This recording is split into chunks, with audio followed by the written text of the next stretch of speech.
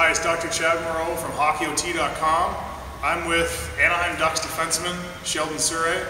He's been training. This is an extended off season right now with the NHL still being locked out.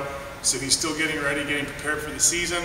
He's thinking of maybe going overseas to play. He's still working on that.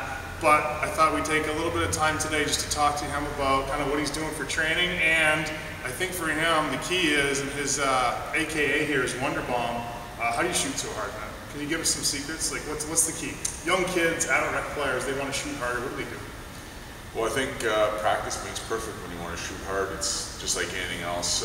When I was a kid, I was shooting lots of pucks, staying after practice.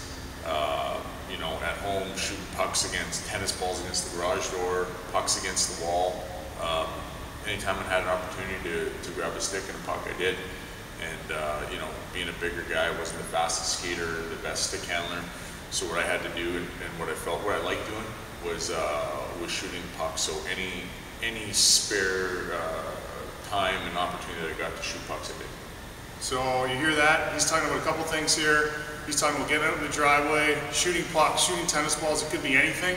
And I think that's the key for the younger athletes, right? Is they wait till they get on the ice before they work on their game. But I mean, you can't always be on the ice. So sometimes you just gotta go with what you got. Shoot some pucks against the garage, put some dents in the garage, those types of things. Yeah, you got to use whatever resources are available to you. I know a lot of the game has changed too. Like a lot of kids now are doing off-ice training, like we're doing. You know, I didn't really start off-ice training until I was probably 20 in the NHL already. But one thing I did do was I shot a lot of pucks. You know, I got in trouble from my dad a lot for denting the garage door and stuff like that. But I always, whenever I had an opportunity to, I had a stick in my hand and I was shooting something. And you know, kids now have the opportunity to come here, do dry land training, do stuff in the summers, and work on their game off the ice, which is almost as important as working on it on the ice. So you think the core training is a key piece, and you said you didn't do a lot of training when you were a kid, but it is a little different era now. You feel like now kids are going to really benefit from doing some off-ice training to kind of complement some of that shooting skill. Well, you have to. As a kid now, you know, there's so many resources available to you. You know, when I was 20, there were kids who did work out. Your brother being one of them. You know, I got drafted the same year as Moreau, and he was a kid who trained, and he was so far ahead of everybody else because he already had the training.